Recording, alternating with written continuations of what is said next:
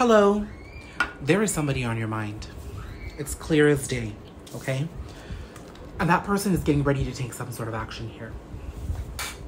Ace of Wands, Page of Pentacles. This person is inspired.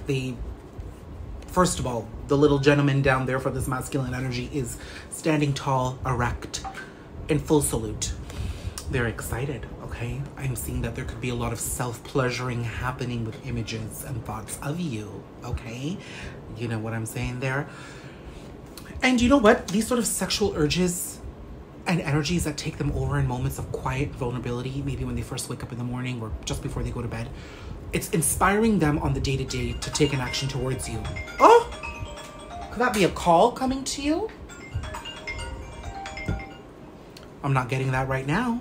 And maybe you shouldn't answer that call either, okay? Because you show up as the Empress, okay? So in a live that I did a couple of days ago, you were sitting in your castle. There needs to be kings coming to you and knights and maybe other queens in your fellow soul tribe. Or if you're in a same-sex relationship, then you're willing to like love up on some queens too. But this person is too busy gathering the fruits down in the village. He needs to make his way up to the castle.